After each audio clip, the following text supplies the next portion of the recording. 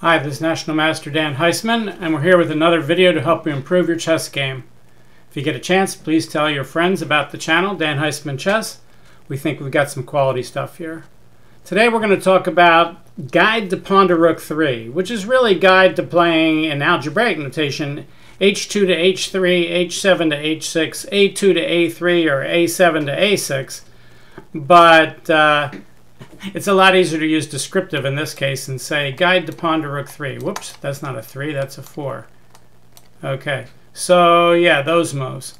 All right, so I picked a position here, and there's a whole bunch of principles that you can use, and there's no one answer in every position. There's some positions where playing a pawn to rook 3 is a complete waste of time. It could even be worse than a waste of time. It could create a target for your opponent. It could be a negative move.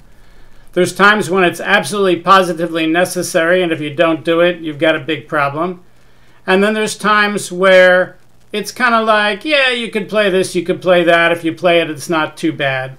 So there's no one answer where it's always terrible or it's always great or always avoid it or you should always play it. It doesn't work that way. So we're going to give some examples of good and bad here, and hopefully you'll start to get the idea. Let's start with an example where h3 is reasonable. It's white's move here, and normally you want to develop your pieces. You want to get all your pieces out, move every piece once before you move any piece twice unless there's a tactic, stuff like that. But here's a principle that you could look at, and that is if your opponent has a piece that only has one good square and you could take that square away from him when he's developing, then it's not unreasonable to do that. So here, let's look at all the bishop moves from the bishop on c8. Bishop, let's say white plays his best move, bishop d3. Well, bishop h3 is no good where he loses the bishop. Bishop g4 is a nice little pin, and if white's going to castle kingside, that could be okay. Bishop f5 is terrible. We'll just take it with a pawn. Bishop e6 is terrible. We'll just fork the knight and the bishop. And bishop d7 blocks in the queen, blocks in the knight's retreat if he wants to play this break move. It's really kind of a poor place to put a bishop. So there's really only one good place to put the bishop. If your opponent only has one good place to put the bishop, then playing h3 might be reasonable. And here you can see I ran Stockfish 15 here. Stockfish 15 says h3 is the second best move at 22-23 ply. It's about a quarter pawn, not as good as just developing the bishop. So in this position, it was when I ran the engine. And so playing h3 here is not unreasonable because it takes away the only good square for the bishop. Now let's say that e6 was a good square for the bishop. If e6 was a good square, let's say the knight wasn't here and there was no fork and maybe d5 doesn't even do anything. Let's say, oh, I don't know, let's go back and play Philidors instead and set up a similar position.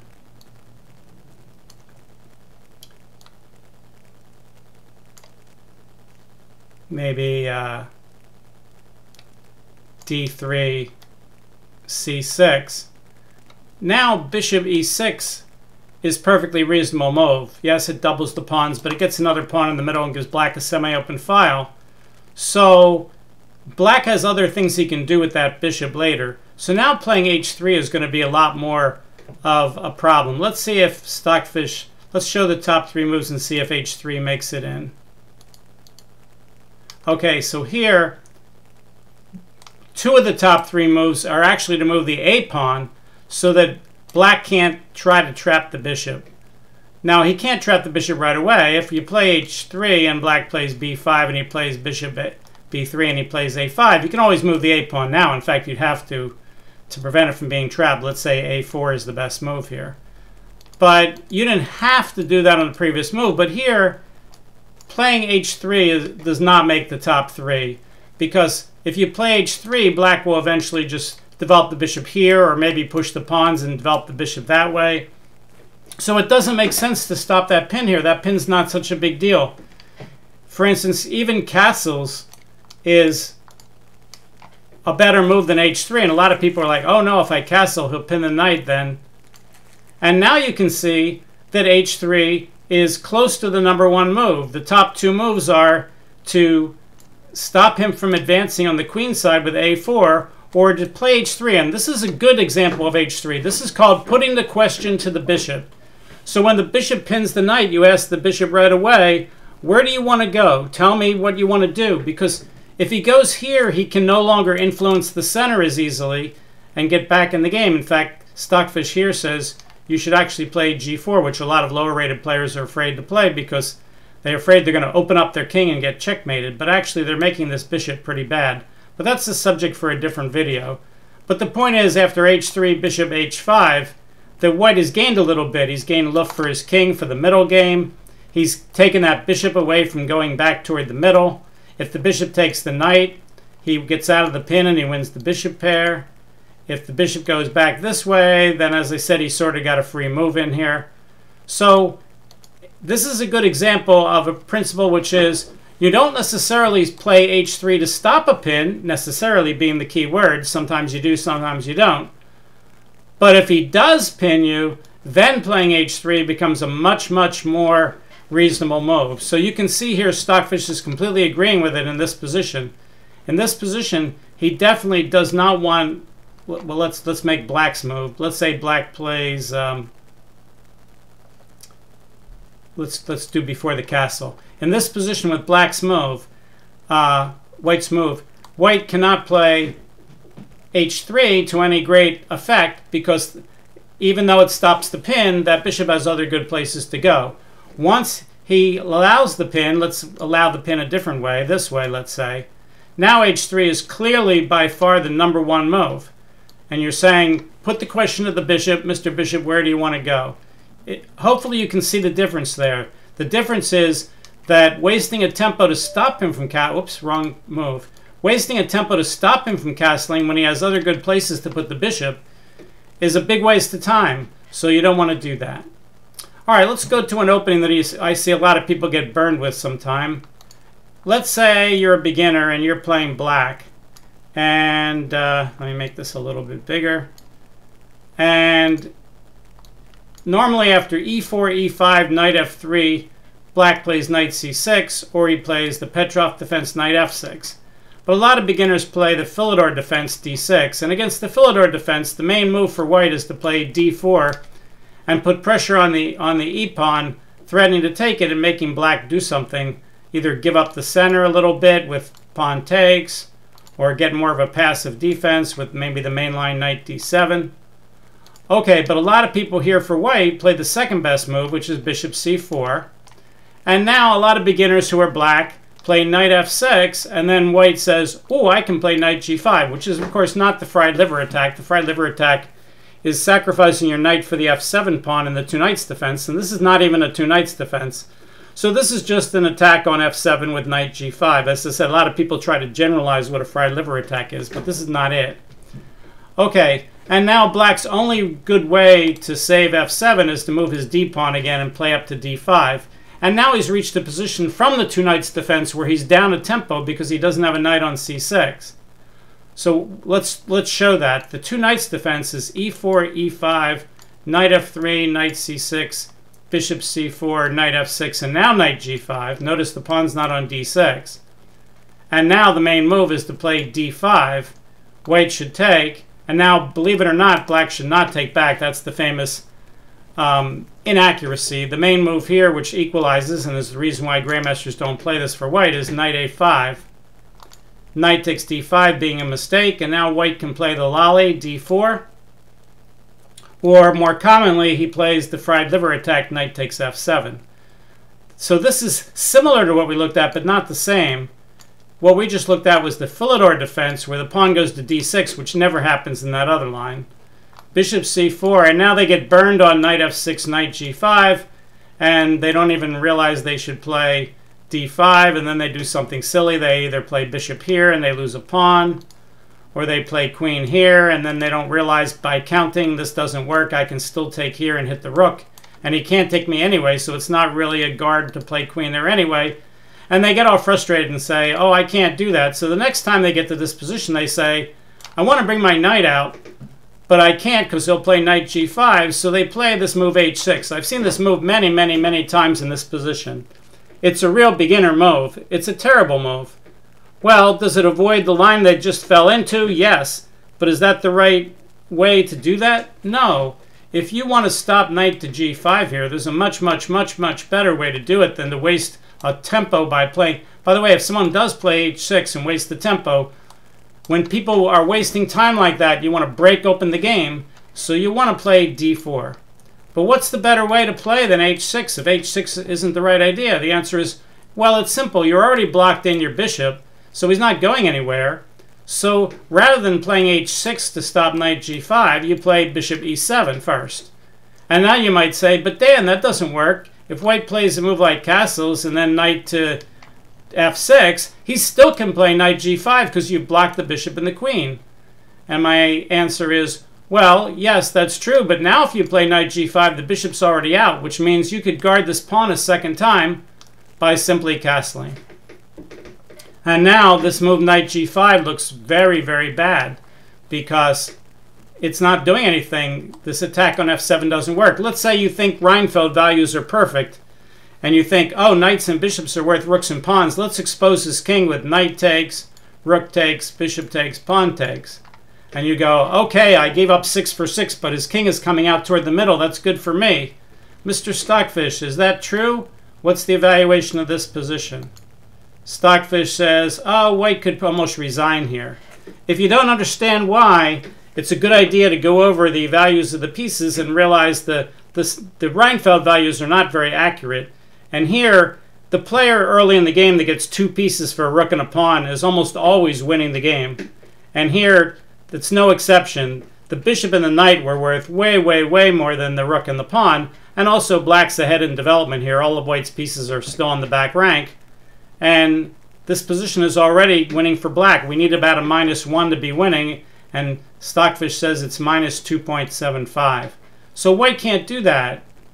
If we go back to the position before he blundered and took on f7, Stockfish says if he doesn't do that, and he just admits, all right, I'm going to have to bring the knight back, and he plays d3, then black's advantage is only about 0.4 pawns. Stockfish says here black's best move is c6, and it says white's best 2 moves are bring the knight back, or you could even play h3 now, which again kind of prevents the bishop from going there. Now there's another idea of preventing things from going to g4, and that's not the bishop, it's the knight. So let's look at that next. Let's go to like a dragon. Let's make the board bigger again. So when you get positions where you want your bishop on e3 for white, knight f6, knight c3, g6, if you want your bishop on e3, you don't want the knight harassing it because he'd be threatening to win the bishop pair, and also the bishop only really has one good square here. So you can play bishop e3, and black can't play knight g4 because of bishop checks. And now if the bishop goes in the way, it's a sneaky pin. You just take off the knight. So he can't do it right away. So he's going to wait. And now the main move for white is to stop the knight from going here, not the bishop. And the main move for white is f3, which stops the knight from going there and guards the pawn. But it has the same kind of function as f3, except it does everything that f3 does and even a little more. Gives the bishop a little scope. It helps the pawns come up to g4 and h4 when white castles queenside. But the point here is, if you play a move like h3 or f3, the idea isn't to prevent the bishop from coming to g4. Bishop to g4 would not be a harmful thing here. It's the knight to g4 that forces the bishop to go away from guarding this important central square. See, what black's going to do here is, let's say white does play f3, the main move. Black can play a move like knight c6, and now he's got multiple pieces hitting the square, and that's why you need to protect this bishop on e3. It's really the only good square for the bishop right here in the opening. So you can't allow the knight to chase him around. There's a line in the Nahdorf where you do allow him to chase him around. If we go back and we play in Nahdorf instead, and white plays bishop e3 right away, there's a line that goes knight to g4, and now you can't let him take the bishop. It would be a beginner move to play queen here and give him the bishop pair so soon. Now when you fianchetto this bishop, it's going to be a monster on the dark squares because it's unopposed. So the line goes bishop g5, h6. Why h6? Here's an example where black can play h6 because he's attacking a piece that's worth more and he gets like a free move. So that's different than when you play h6 and there's nothing on g5. Bishop here, pawn here, bishop here, bishop fianchettos. And now h3 becomes a reasonable move, right? To drive the knight away. Let's ask Stockfish where h3 would be in this situation. Stockfish says h3 is fighting for number 1. Right now it's number 2. Now it's back to number 1. So again, h3 very reasonable. Why is it reasonable? Because there's a piece on g4 and it's on your side of the board and you could kind of get a free move. And that would also give the bishop a place to go later in the game if the bishop needs to tuck himself away. So h3 reasonable there. What's the whole point here? The point is that there's a lot of positions that look something like this, where you want a bishop on e3, and you need to stop knight g4. In the dragon, you do it with f3, but there's other openings where you might do it with h3. And here, h3 is not to prevent any kind of bishop pin. It's not to prevent the bishop from developing to g4. You're really not worried about that. It's to stop the knight from going there. So you want to recognize positions like that. All right, so let's take a look at the closed Roy Lopez. Turn off the engine, make the board bigger again. All right, so e4, e5, knight f3, knight c6. If white plays a move like, I don't know, let's say he plays the Ponziani, c3, not threatening anything, it would be ridiculous for black to play a6 to say, oh, now I'm going to prevent the Roy Lopez. I would bet a6 is not in the top 5 here. So far I'm wrong. a6 is hanging in there around 4th or 5th.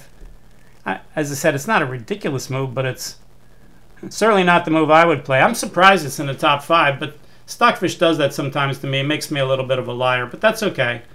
All right, so right now, I should have said he's not in the top 4. All right, well, as I've been talking, he fell out of the top 5.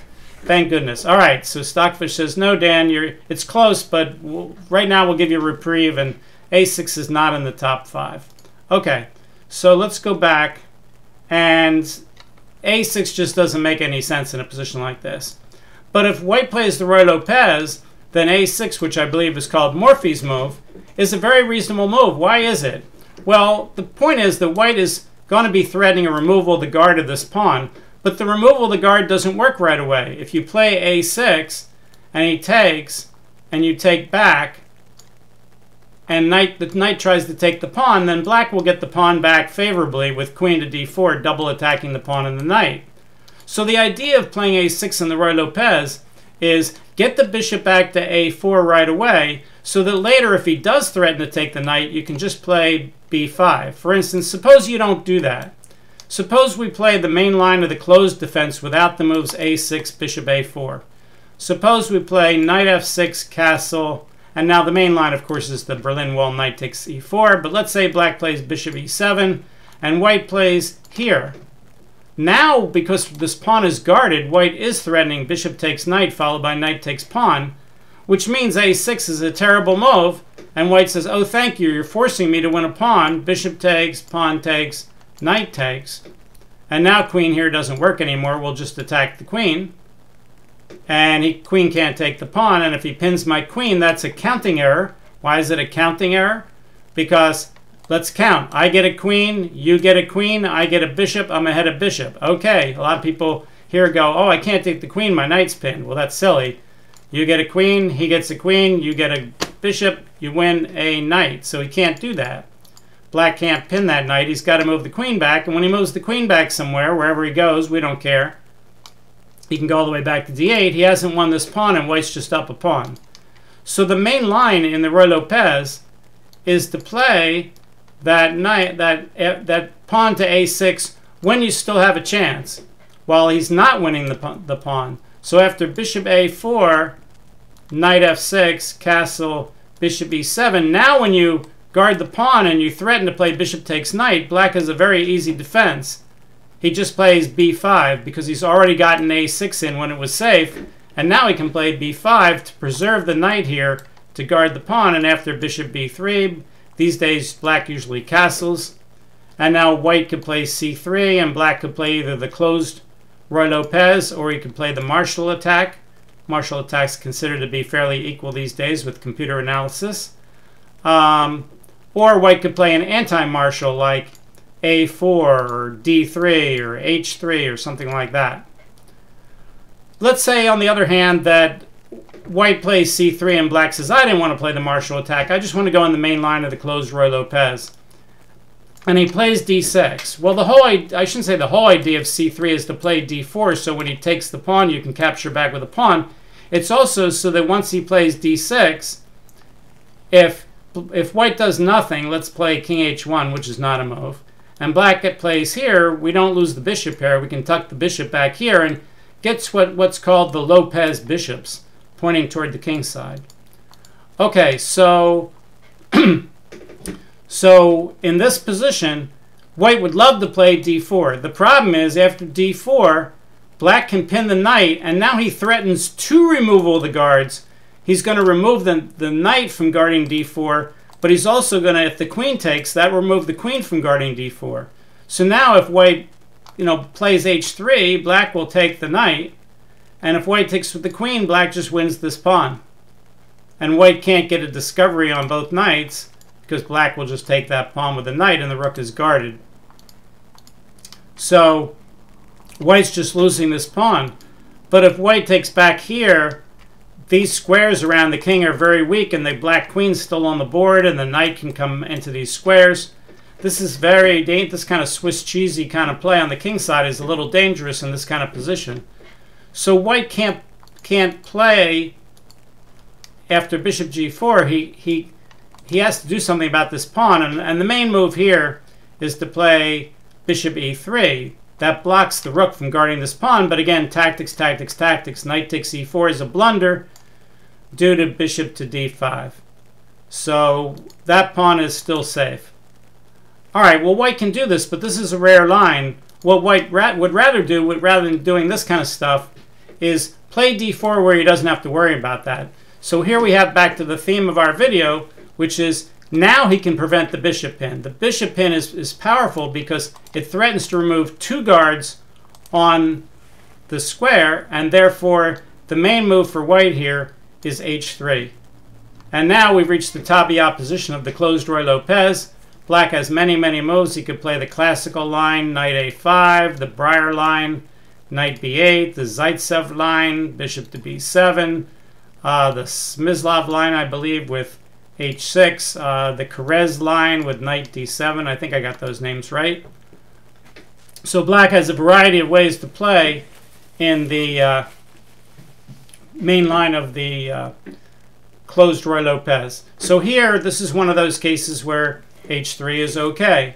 And you have to play it by ear. Every opening has its little idiosyncrasies. I know National Master Rich Paraso, one of the people who taught me, he was playing a game in the center counter game.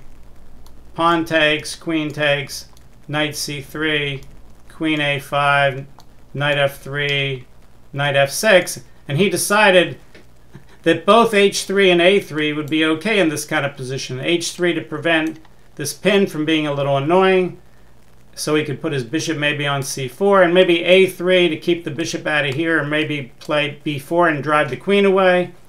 So I think, I forget what his move order was, but it might have been something like d4, c6, and now he played h3. Well, let's ask the computer, how is a3 or h3 in the top 5 here? And the computer says, well, I got a4 as number 5, but I don't have h3 or a3 in the top 5 here. So this is kind of a little bit of a gray area. How much would white lose by playing a move like h3 here? Well, right now, the engine says white is up by 0.8 something, 0.87.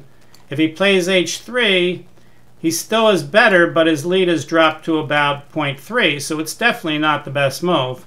It's not like white's losing now because he lost that tempo. So I may be playing a slightly wrong position where Rich played it. Maybe Rich played it even earlier, maybe he played a little later, but he thought maybe it would be reasonable to do that. But the point is, there are a lot of gray areas where maybe playing H3 or A3 as a preventative move is perfectly reasonable, and there's other cases where it's just ridiculous. For instance, in this position, if white plays D4, it would be pretty ridiculous for black to play H6 to stop bishop G5. True, his queen is on it, but so is the knight. I'd be very surprised if H6 is in the top 5 here. All right, Mr. Stockfish, you're going to make me a liar this time? Hopefully not. Okay, there we go. Yes, H6 is not in the top 5 here. It just wouldn't make any sense. It's a big waste of time. On the other hand, he does have A6 as the 4th best move over here, which does a little bit more, at least in the future. So, and now A6 is not in the top 5 anymore. So let's review the bottom line, which is sometimes you play H3 or A3 or H6 or A6 to prevent a pin. Usually you don't, but if he does pin you and the pin does not threaten to take the piece, then often you put the question to the bishop with that H3, A3, A6 once he does that. If you need a bishop on E3, or you're black and you need a bishop on E6, and the knight's going to come up and harass it and drive it away from its only really good square, then sure, maybe playing a move like H3 or F3 to stop the knight from coming down might make sense. If you can play H3, A3 kind of move and stop your opponent's like bishop from having its only good square on the board, and you can take it away and make it a bad piece, well then it might be worth a tempo to do that. But if you're just taking away a tempo from a piece that has another good square, let's say you play H6 here, and white laughs at you and says, all right, well, I wasn't necessarily going to put my bishop there anyway. I'm just going to develop my pieces here, and if you play bishop E7, I'll castle, and if you play bishop E7, I'll just put my bishop on a different square then. Well, you know, this move was kind of a big waste of time then. So you have to ask yourself, you know, am I really stopping something that's really, really, really, really powerful? If it is, then it might be worth it. But if you're just stopping him from making that move and he can make another move that's just as good or better, then it's a complete waste of time and you don't want to do it. All right, we could go on all day, but the best thing you can do is open a book, read a whole bunch of Grandmaster games, see when they do it, see when they don't, read what the author has to say, go over your games with your opponents with an engine, and see when it's reasonable, see when it's not, and your brain slowly learns, oh yeah, this is a reasonable time, this is a not reasonable time, that kind of thing. And you get better and better and better at it as you get better judgment. As I said, it's not a black and white issue. Sometimes there's complete gray where it's like, yeah, it's kind of reasonable, and yeah, you can get something out of it, but maybe you can do something a little better. You know, it's going to be that kind of thing. Okay, hope you enjoyed today's video. Please tell all your friends about my channel, Dan Heisman Chess, and we will see you next time. Bye.